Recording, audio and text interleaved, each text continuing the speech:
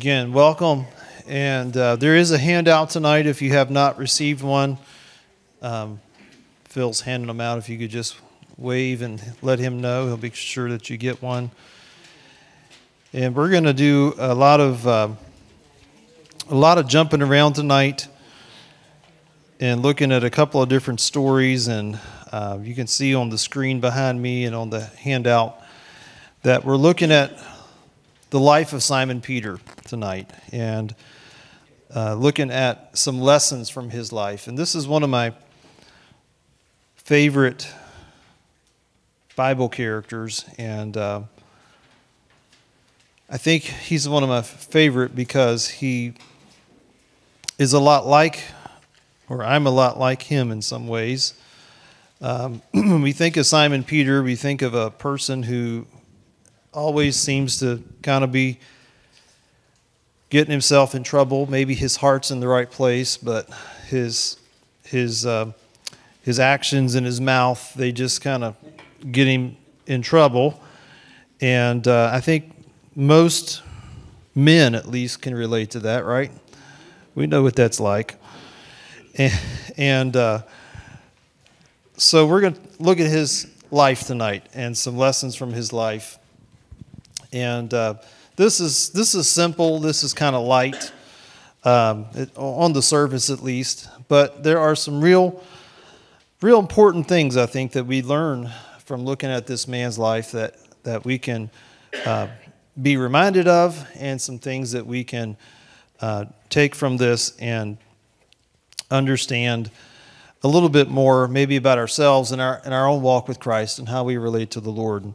And that's my hope and my aim for you tonight, is that you will look at this and say, yeah, I can identify with that. At least some of it. Maybe not all of it, but at least some of it will resonate with you, and you'll be able to learn more about your own response to God from Simon Peter.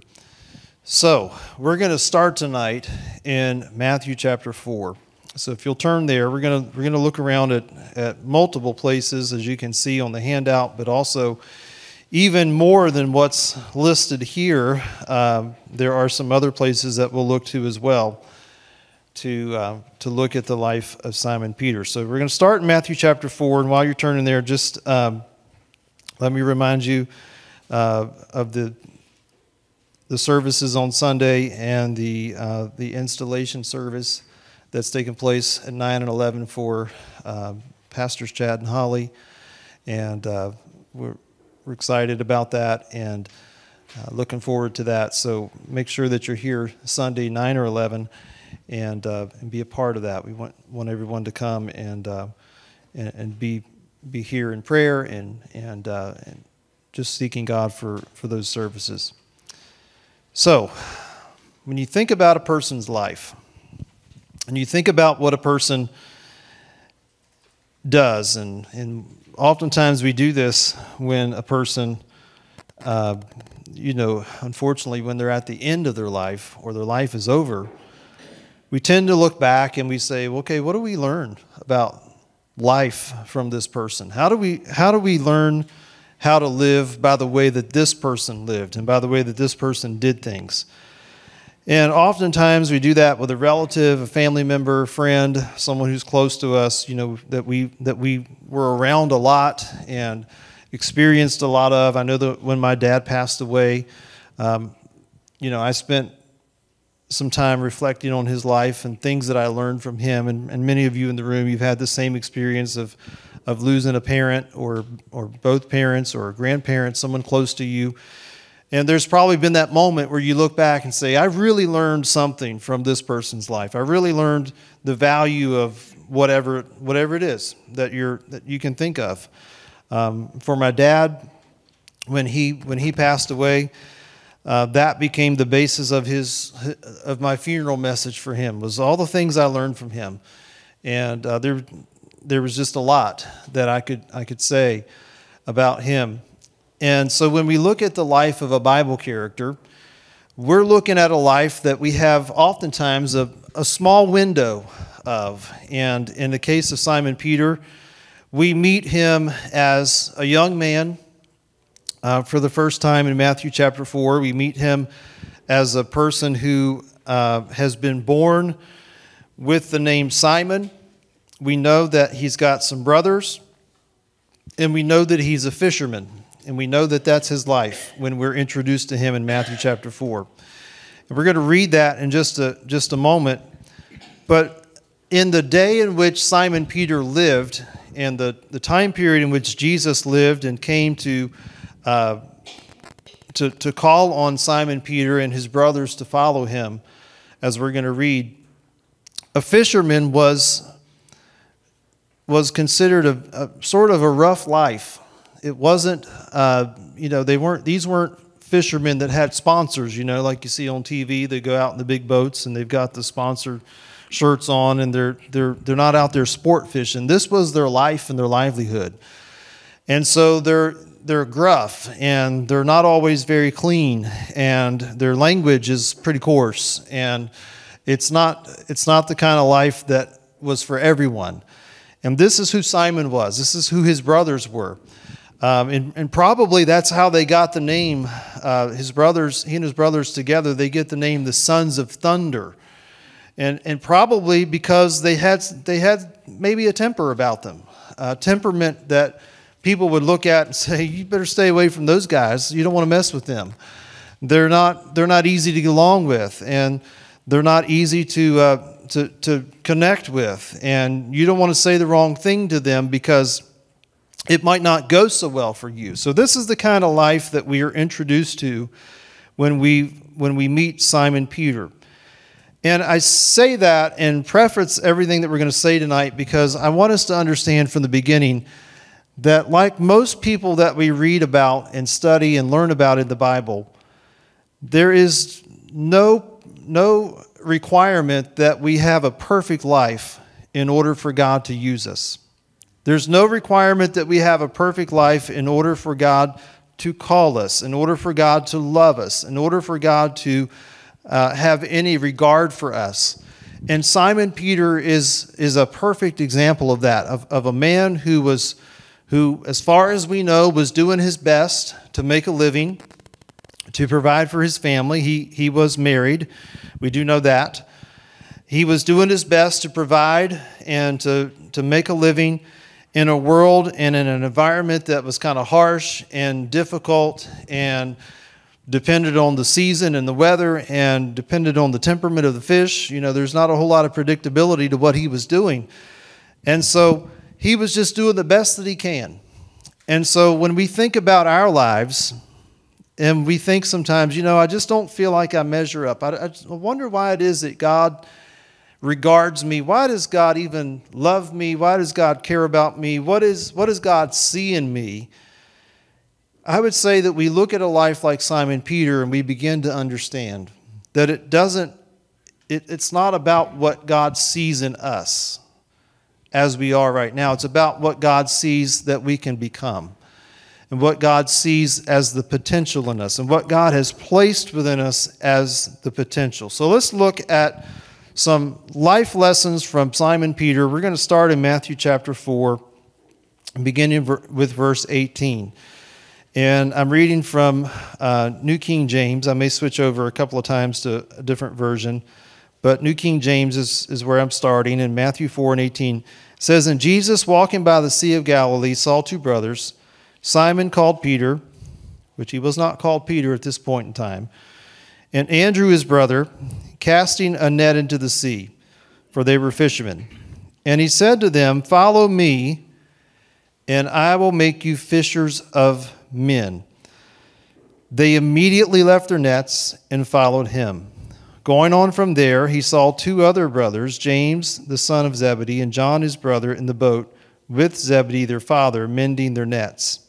He called to them, and immediately they left their boat and their father and followed him." The first lesson that we learn from Simon Peter is that some things are worth leaving everything for. Some things are worth leaving everything for. I don't know what it must have been like to be on the Sea of Galilee that day, Maybe it was a hard day fishing. Maybe they just weren't biting. They weren't jumping in the net. And these fishermen were just, maybe the weather was bad. It was maybe cold, windy. We just don't know. But one thing we do know is that there was something that happened that day in the lives of these fishermen that changed their world forever. There was something that they saw in this man called Jesus who walked up to them that compelled them to follow, to leave this life of theirs behind, to leave the thing that they knew, that they possibly had been handed down from their own fathers. And we know that in the case of two of them, they were with their fathers. So this was kind of like a family thing.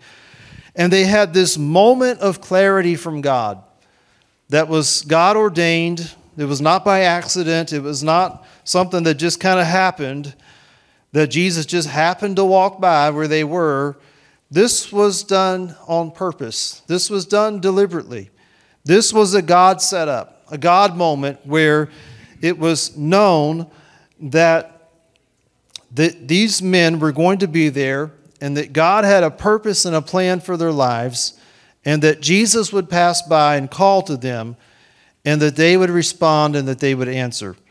A moment of clarity. And maybe you've had a moment like that in your own life where you just knew that God was nudging you to do something, that God was telling you to do something that maybe you had not ever thought of before. Maybe it was the moment in your life that you remember when you became a Christian, when you had that encounter with Jesus and you realized that you needed Him and that you needed a Savior.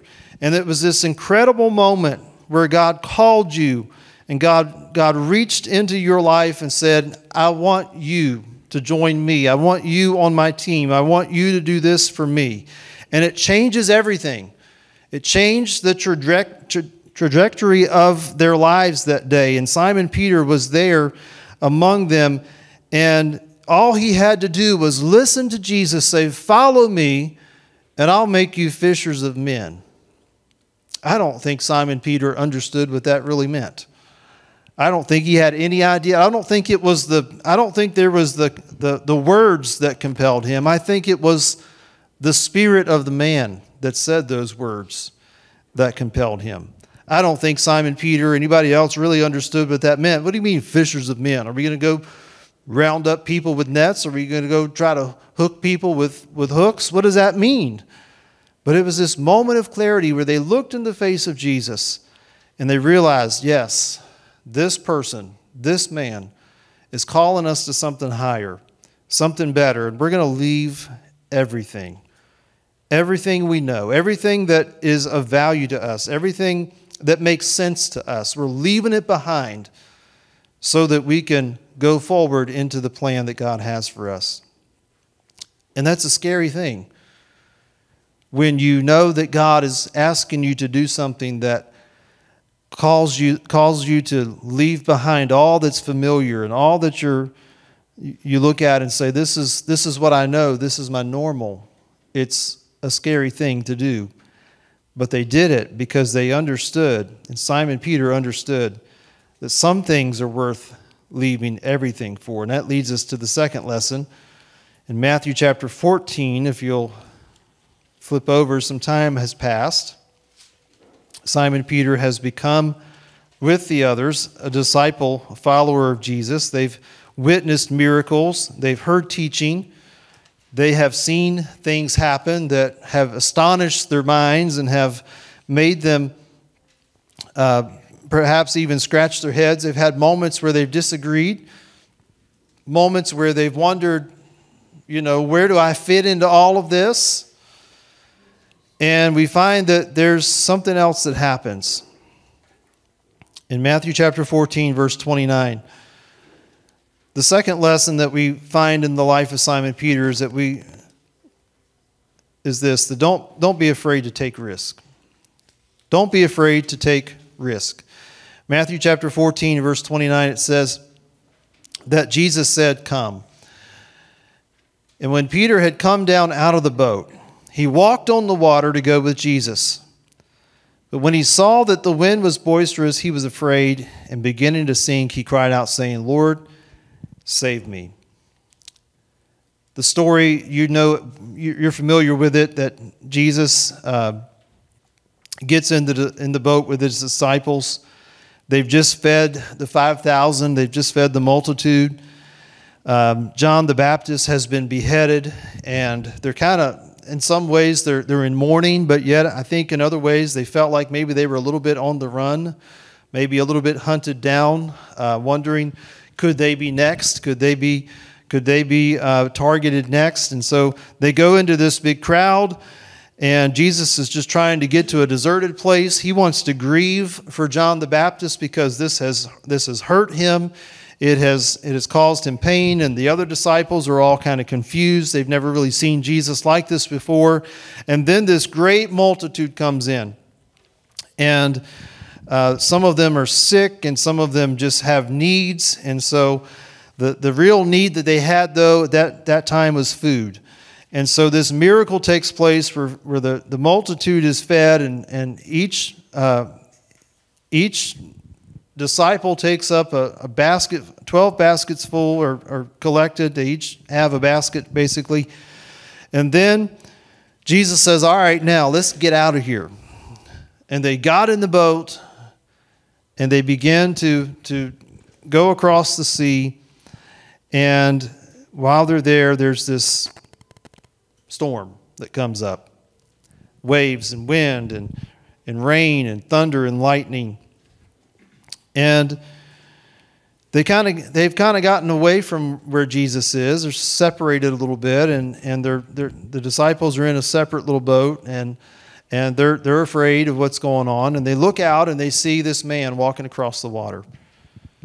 And Jesus says to them in verse 27, "Be of good cheer. It's me. Don't be afraid." And this is where we pick up the story with Peter. And Peter answered him and said, "Lord, if it's you, command me to come to you on the water." He's taking a risk. He's saying, okay, this is not normal. This is not the way that regular life works. People don't just walk on top of water. But if this is really Jesus, then he'll call me and I'll walk out onto the water with him and everything will be okay. He was taking a risk. And so Jesus says to him, come on out in the water. And Peter comes down out of the boat, it says, he walked on the water to go with Jesus. Now I want you to think about this for a minute. He walked on the water. No doubt you've heard this story many times. You've heard it talked about and preached and all these kinds of things. But Simon Peter is taking a risk here. Going out in a storm in a boat is bad enough. But these men were fishermen. They could probably handle that. But getting out of a boat into the water in the middle of a storm is a different story. You can't swim in it. You can't find your way around. You can't tread the water because the water's just so choppy.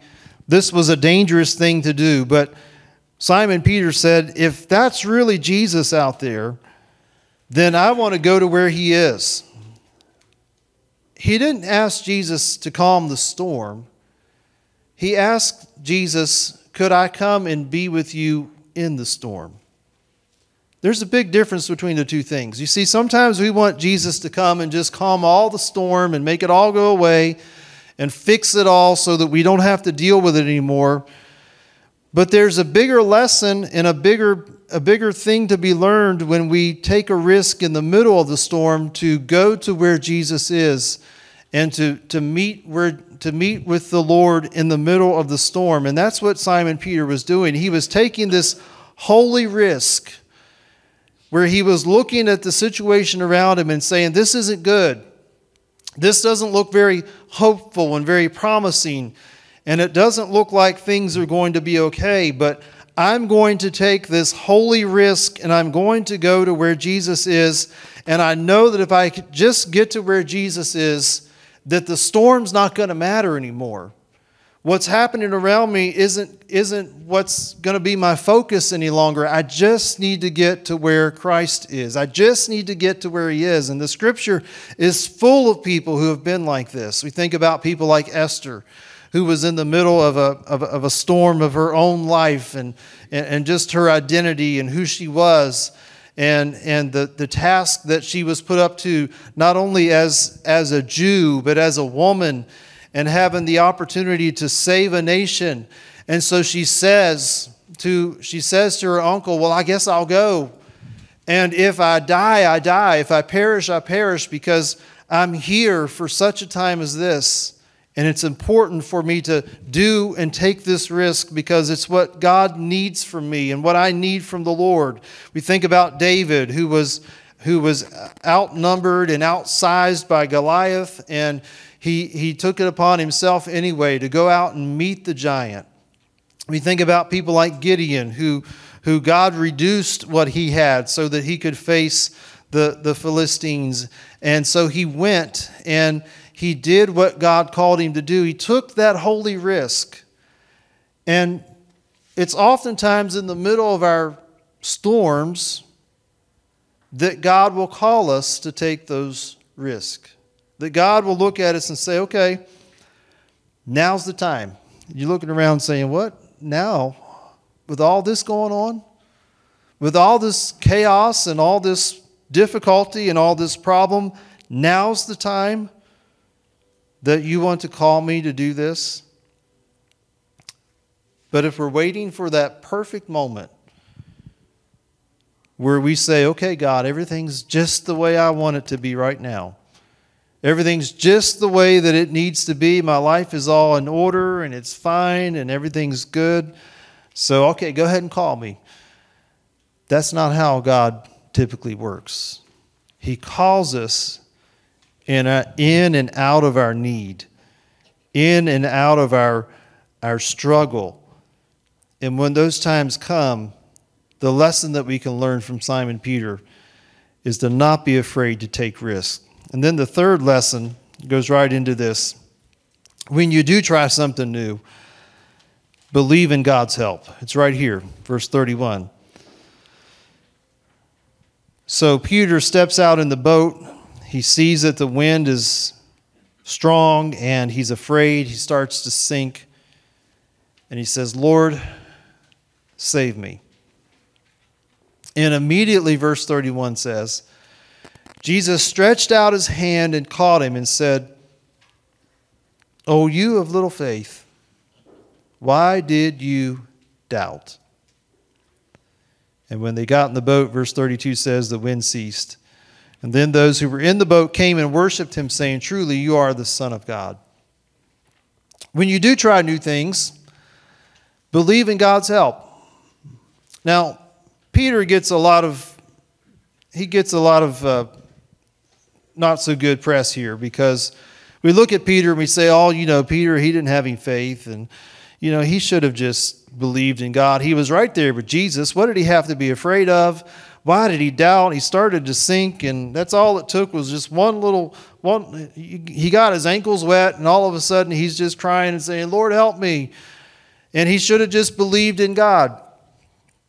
Well, when's the last time how many of you been on a cruise? Okay, and next time you go on a cruise, jump off the boat and try that. See how it works for you.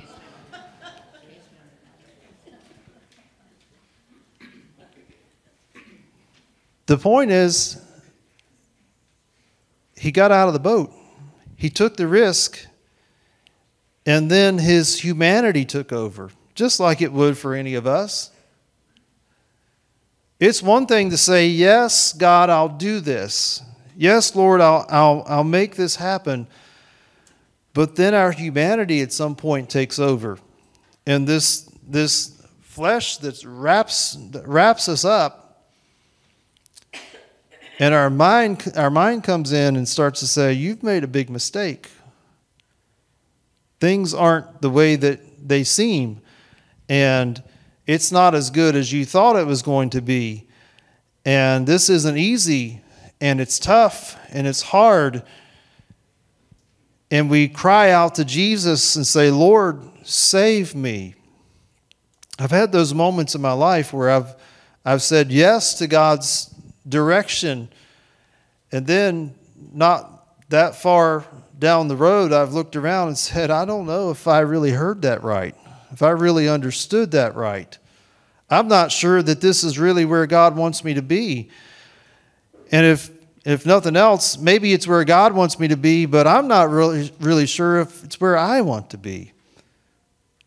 And I've had those moments in my own life, because when we take that risk, when we step out in that holy risk to what God is calling us to do, it doesn't just get easier all of a sudden. Sometimes it seems like things get worse. But great risk requires great faith. It requires us to trust in God through the process. And that's what Jesus was saying. He wasn't mad at Simon Peter by saying, "Oh, you have little faith, why did you doubt?" He was just saying, "Hey, I got you. You don't have to be afraid of this. You don't have to be fearful of what's going on. Just trust me. Just look to me. Let me help you. Let me be with you in the middle of this storm and in this risk that you've taken. I'm here and I'm present." And thank God that He's with us in those times, and that He's there, and that He looks past our humanity and says, "It's all right. They're just being human again. They're just having this moment of humanity." He looks past that, and He doesn't look at us and say, "Well, you're disqualified now. You're not going to do anything for me now because you had this moment of not trusting me." God doesn't do that. Amen. He looks at us instead and He says, "Okay, we're going to get through this. We're going to build your faith. You're going to grow from this. You're going to learn from this. And the next time you have this kind of storm, you'll be able to stand up. You'll be able to get through it." When you try new things, when you take that holy risk, believe in God's help. And that's what Simon Peter learned from this. He learned that he could believe in God's help and that God was going to be there. That great risk requires great faith. And what is great faith? It's not that we go to some faith account and build and build and build. That's not what God requires of us. Great faith is a simple faith. It's a faith that just says, "I know that God's going to see me through. I know that God's got me." It's trusting God with the outcome of our lives. That's what great faith is. So when you try new things, believe in God's help, have that great faith and possess it, and let God do the work in your life. Number 4, be careful what you promise. That's the 4th lesson in the life of Simon Peter. Be careful what you promise. Be careful what you promise. Go to Luke chapter 22.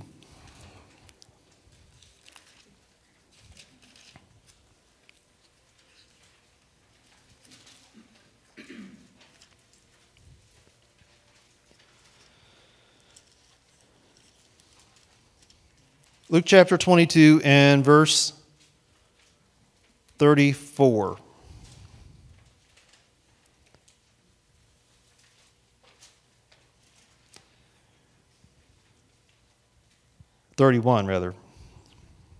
Verse 31.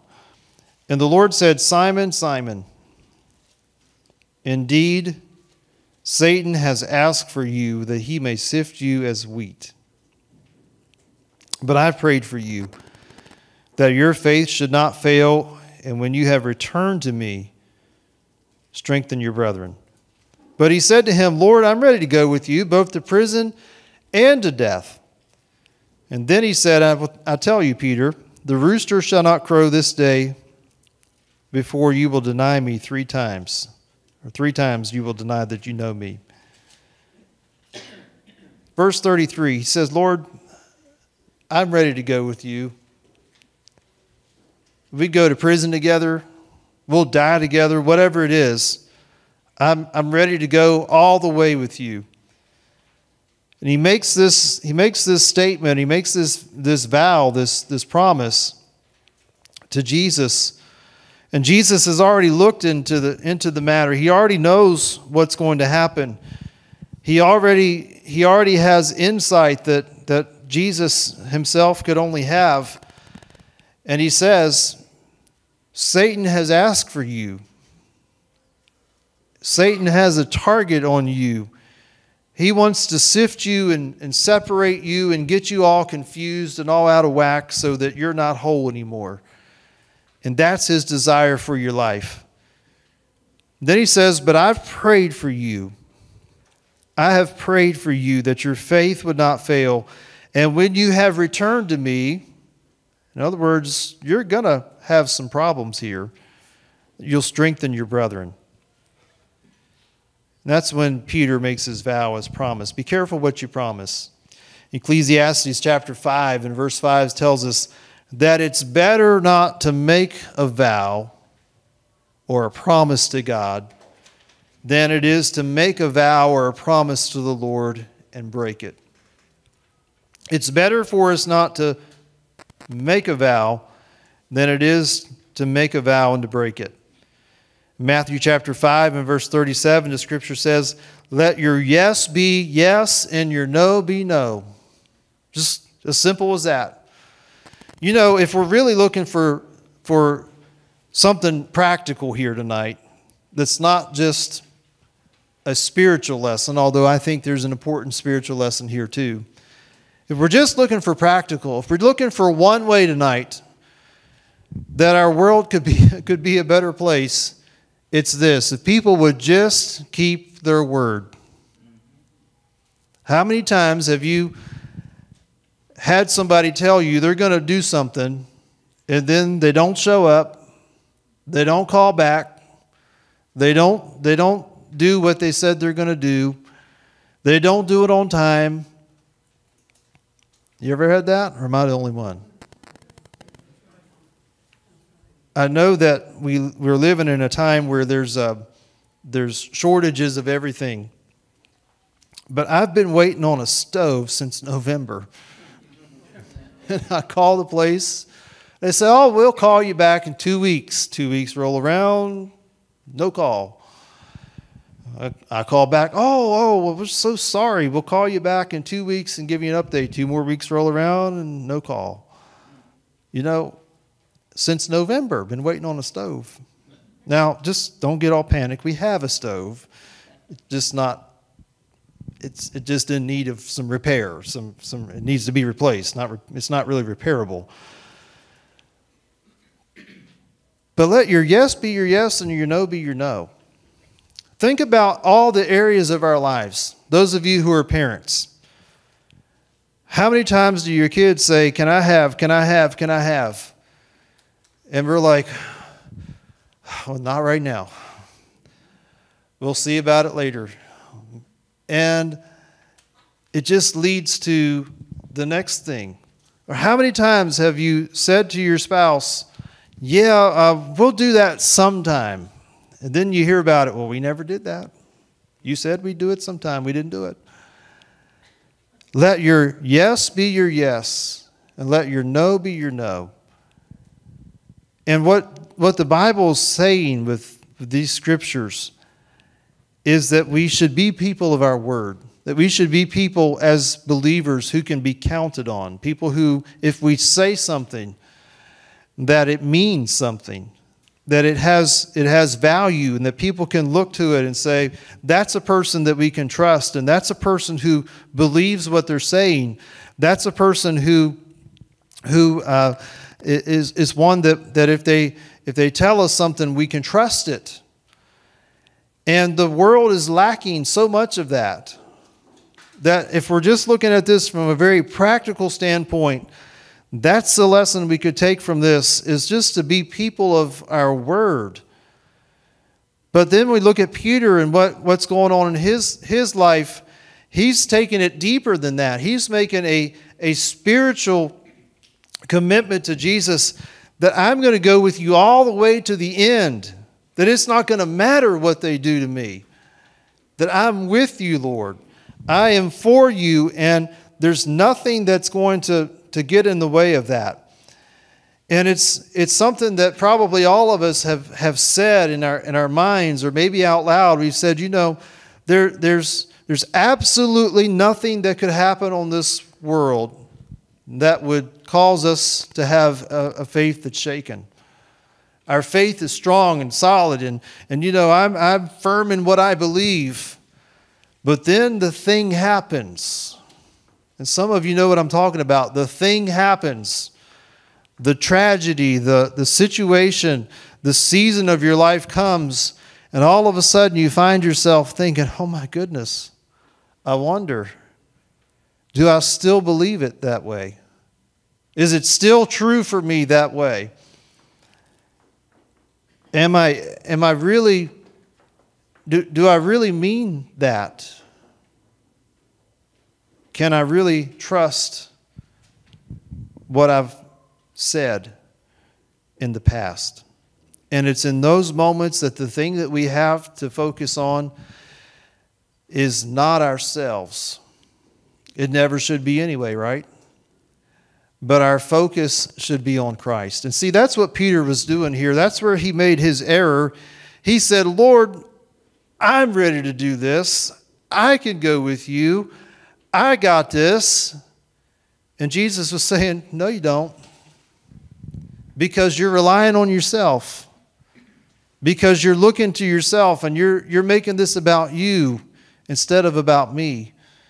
And Peter's heart was in the right place. He really was trying to do the right thing, but he was just a little bit off. And the lesson that we learn spiritually here is don't rely on yourself.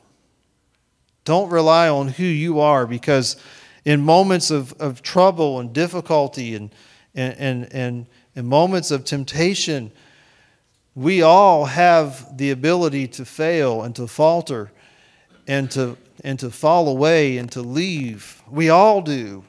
There's none of us that are immune to that.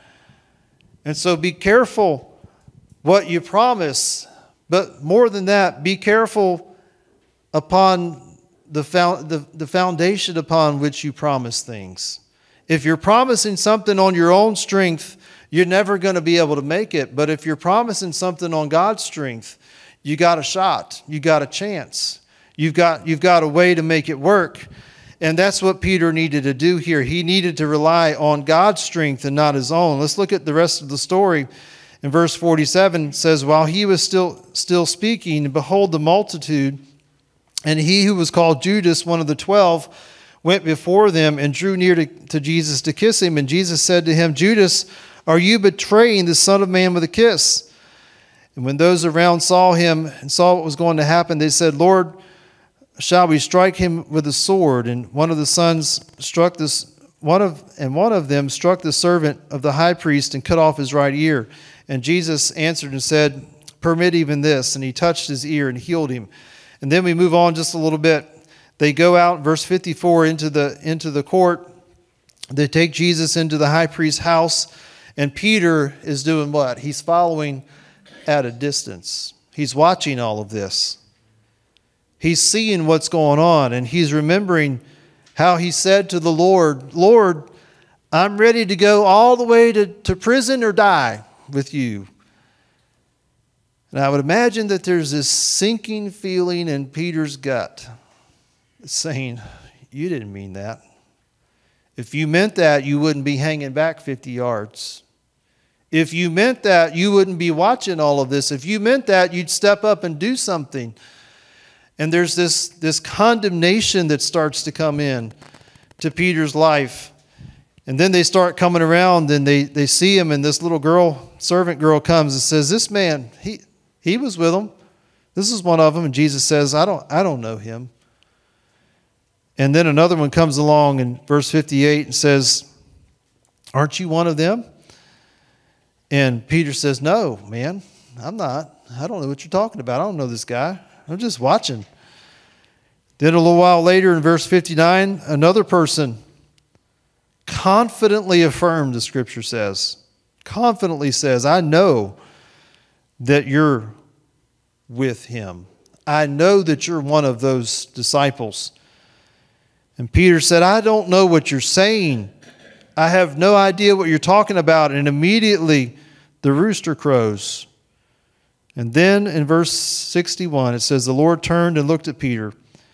And Peter remembered the word of the Lord and how he had said to him, before the rooster crows, you will deny me 3 times. And Peter went out and wept bitterly. A low point in his life. He's failed. He's messed up. He said things that he's finding out that he didn't really mean. And he's looking at this and he's saying, oh my goodness, how will I ever recover from this? How will I ever get through this. And the lesson that Peter learns that night is that he's nothing if he relies on himself.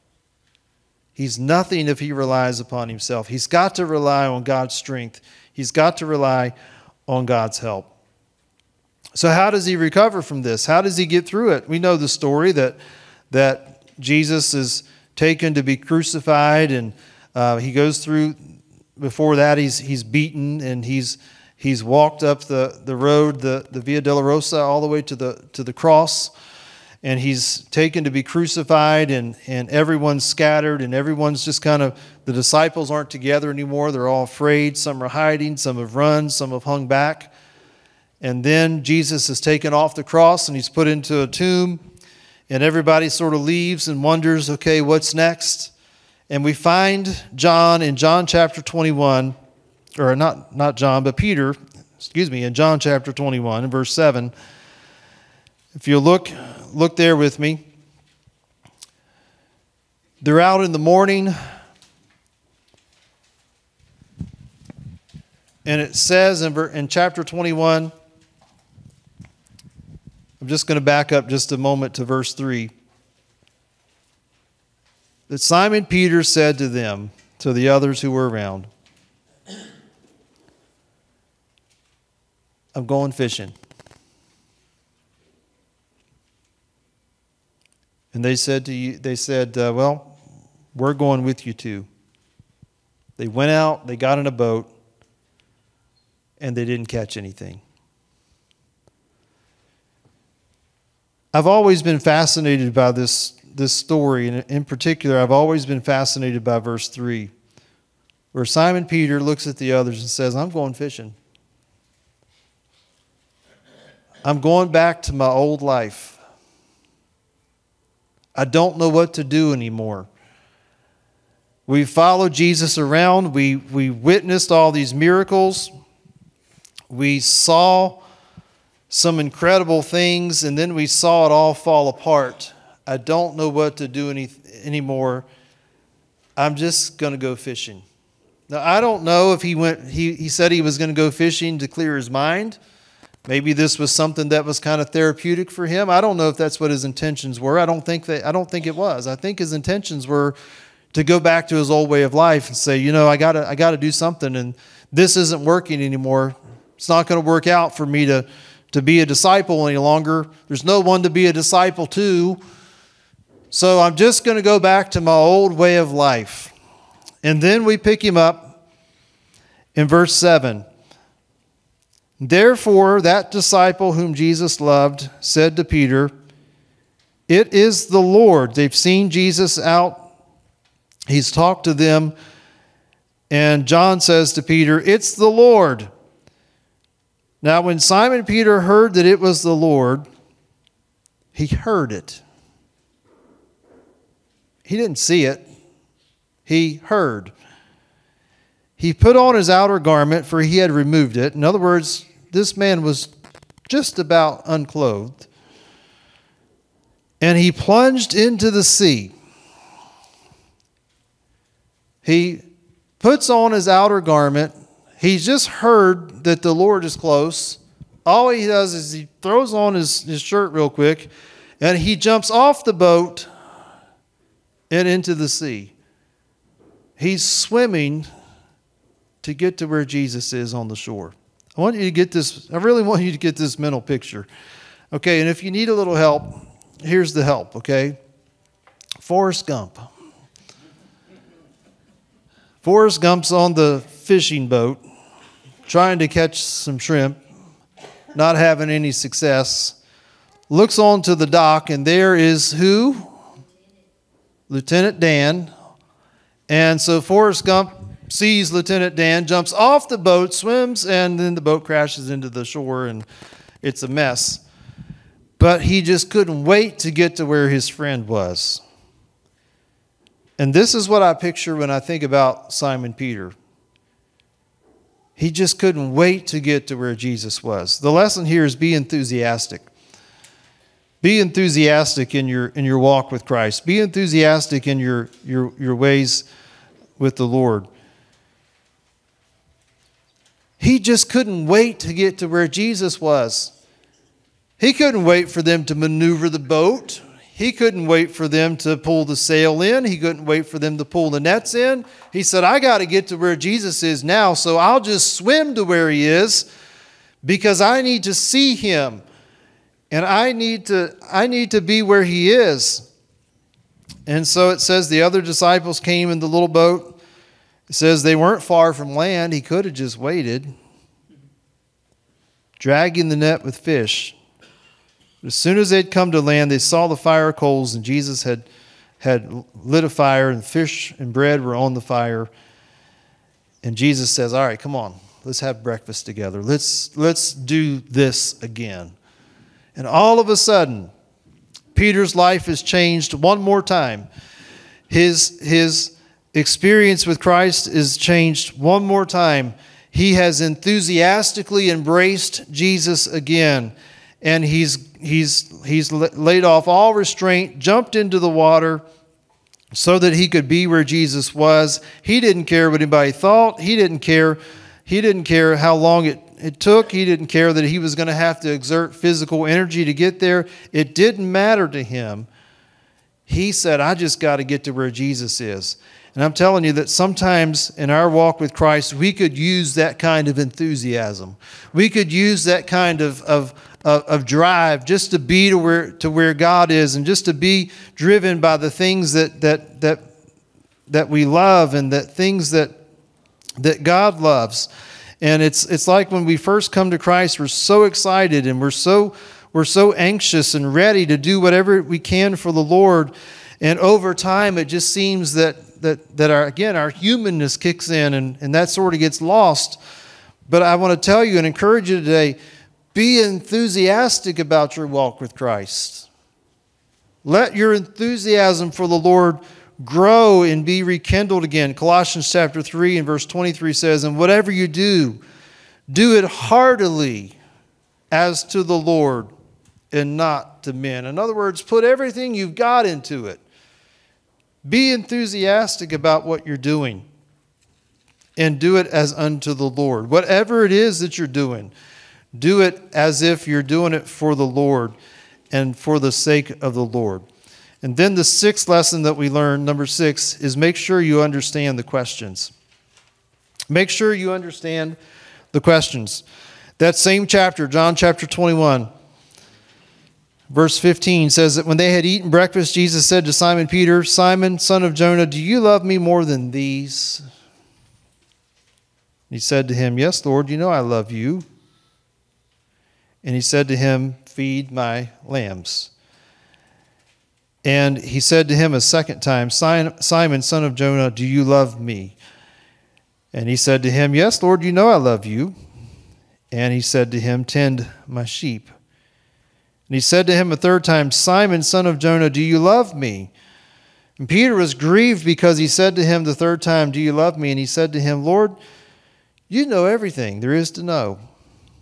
You know that I love you. And Jesus said to him, feed my sheep. Most assuredly, I say to you, when you were younger, you girded yourself and walked where you wished, but when you are old, you will stretch out your hands and another will gird you and carry you to the place you don't wish. This he spoke, signifying by what death he would glorify God. And when he had spoken this, he said to him, follow me. Just like he did in the beginning, follow me. Now he says, follow me. He's restored Peter. He's brought him back into full fellowship. He's allowed him to sit with the reality of what happens. And the lesson here is make sure you understand what God is really asking for. God was calling him to deeper fellowship. God was calling him to deeper relationship. He was calling him to deeper service. He knew that Peter had said that morning, hey, I'm going fishing. I'm going back to my old way of life. And Jesus says, now wait a minute, I'm going to interrupt this line of thinking. If you really love me, then you'll leave all this behind once and for all, and you'll just be sold out to me completely. And Simon Peter is not getting it. He's saying, yeah, I love you. Of course I do. Jesus is saying, no, you don't understand. Do you really devote all that you are to me? Are you willing to lay it all down? You said earlier that you'd follow me to prison or to death. Are you really ready to do that? Sometimes we need to understand that God is calling us to deeper fellowship. Those moments where it feels like our lives are taking some kind of a turn, or circumstances are coming, and we feel like maybe we're being tested or prodded or nudged in a different direction, or nudged to do something different. That may not have a question mark at the end of it. We may feel like it's a question. It may not be God asking us a direct question like Jesus was with Peter, but it's God's way of saying, are you ready for deeper fellowship?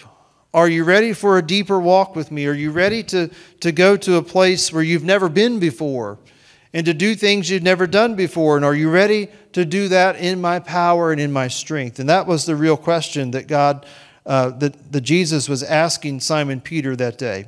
And then, number 7, our last lesson that we're going to focus on is that the Holy Spirit really does make a difference. It should say, it doesn't say that, but it should say make a difference in how you live. The Holy Spirit really does make a difference in how you live. Acts chapter 2 and verse 14. The disciples and others have gathered in an upper room at the command of Jesus. Jesus has said that you'll receive power when the Holy Spirit comes upon you, and you'll be witnesses unto me in Jerusalem and Judea and Samaria and to all the uttermost parts of the earth. And then in Acts chapter 2, verses 1 through 4, we see that promise come to fulfillment on the day of Pentecost when the Holy Spirit falls in an upper room. And those 120 disciples are filled with the Holy Spirit. And the presence of the Holy Spirit is evident in multiple ways. But one of the ways that it's evident that day is that they begin to speak with other tongues. And then they leave that room and they go out into the streets. And people hear them speaking with other tongues. And they say in verse 8, how is it that we hear each in our own language in which we were born? And they're listening to them and they're hearing wonderful things about God being spoken. And these 120 are just doing what the Lord has led them to do that day. And they're obedient and they're yielding themselves to the Holy Spirit, and they're speaking in other tongues, and they're entering the streets in the power and the witness of the Holy Spirit. And some people are listening and they're saying, this is just amazing what they're saying about God. And then you've got the people on the other hand who are saying, no, they're just drunk. They've just had too much to drink. But then we find that somebody stands up and tries to bring it all to clarity. But Peter, standing up with the 11, verse 14, raised his voice and said to them, men of Judea and all who dwell in Jerusalem, let this be known to you and heed my words. For these are not drunk as you suppose, since it's only the 3rd hour of the day. But this is that which was spoken by the prophet Joel. Now remember, Simon Peter was a fisherman, gruff and rough and probably not educated, certainly not educated in the ways of the temple. He had, of course, been with Jesus for a few years and had learned quite a few things from him. But here he is quoting Scripture.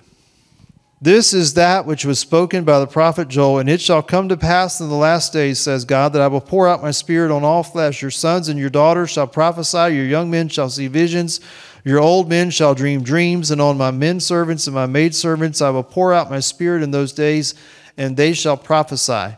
I'll show wonders in heaven above and signs in the earth beneath, blood and fire and vapor of smoke. The sun shall be turned to darkness and the moon and the blood before the coming of the great and awesome day of the Lord. And it shall come to pass that whosoever calls on the name of the Lord shall be saved. And here's Peter, this gruff, rough fisherman who's made all kinds of errors and has said all kinds of things that he probably wishes he could take back, and has acted rash at times, and has appeared to just kind of be sort of a loose cannon, is standing up on the day of Pentecost, and he's saying to a crowd of people that whosoever calls on the name of the Lord shall be saved. What a life, and what a turnaround for this man. And it's all because he's yielded himself, not just on this day, but time after time after time. He's yielded himself to the lordship of Jesus Christ, and he's now yielded himself to the control of the Holy Spirit, and it really does make a difference in how he lives. And he goes on to finish his sermon. He talks about Jesus, and it says that he said many other things, that when it was all said and done, that there were those in the crowd who received his word and that were baptized, and 3,000 people were added to the believers in one day. The Holy Spirit empowering an ordinary man, a man who, again, had made lots of mistakes, a man that I can look at and say, I can identify with him. The blunders that he's made. Stands up, preaches a short little sermon. 3,000 people fall under conviction, accept Christ, and are added to the church. And then they go out and they tell others, and they tell others, and they tell others. And it spreads and it moves, and it's the beginning of the church as we know it today. History tells us that Simon Peter was crucified on a cross, his arms stretched out. He was well into his 80s when this happened. Crucified for his faith and his testimony in Jesus Christ. They stretched him out on a cross, and he refused to be hung upright. He was hung upside down on the cross because he said, I'm not worthy to die the same death that Jesus did. He was hung upside down. Jesus said, you'll be taken where no one wants to go. Your arms will be stretched out. It all came true. It all came to pass. But not before this incredible life saw the birth of the church, the establishment of the church, his leadership in the early church, and his continued witness of Christ to as far as the world could take him at that point in time. An incredible life. And I hope that you leave tonight learning something, encouraged by something, reminded of something about your own walk with Christ that will spur you to live better for him. Let's stand together. Pray with me one more time as we leave. Father, we thank you for your word. We thank you that there are people that we can look to in the Bible who teach us so much, who show us what it is to live for you. Sometimes there's people in the Bible that we can look to, and it's almost like looking in a mirror and seeing a reflection of ourselves. And God, you put those people there to encourage us. You put those stories there to instruct us and to show us that we can make it. That if they can make it with your help, then we can make it too. And I pray tonight that we would leave encouraged and that we would leave inspired to live for you and to walk with you closely and to rely on the power of the Holy Spirit every day to lead us and guide us and to help us to make a difference. Go with us tonight. Go before us and keep us well and safe. I pray, and let us come back Sunday ready to worship you and give you our best. In your name we pray. Amen. Thank you so much for being here tonight. Have a wonderful evening.